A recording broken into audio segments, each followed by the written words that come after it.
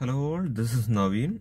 So right now you all are preparing for various competitive examinations, and as you all know, the CET, the Common Eligibility Test, will be conducted by the NRE, the National Recruiting Agency, by the early 2022, that is the coming year.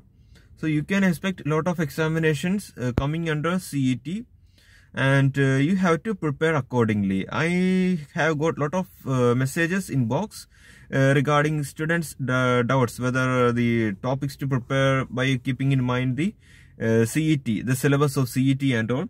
So a lot of students were asking me the exact details regarding the examination. So 2 days back only we have got the information that CET will be conducted by the early 2022, and regarding the syllabus and all, lot of people are having doubt like the SBI PO, will it affect the upcoming SBI PO examination? So I feel like the examination won't be affected if it's going to come this year, and there is a good chance that it will come this year itself. Okay, so hope you are getting what I'm saying. Then coming to the next year examination, including SSC, SBI PO and similar examinations in which phase 1 is taken by the CET, you can expect the similar topics which are the most important and common for all these topics. So hope you are getting what I am saying. So only the phase 1 will be taken by the CET, and all other phases will be conducted by the respective organization itself. That is phase 2 and phase 3. That is what I am speaking about. So only the phase 1 will be taken. A lot of you are not having knowledge regarding this, and lot of freshers who have just graduated this year. I know you all are watching this video, so that's why I have told about this.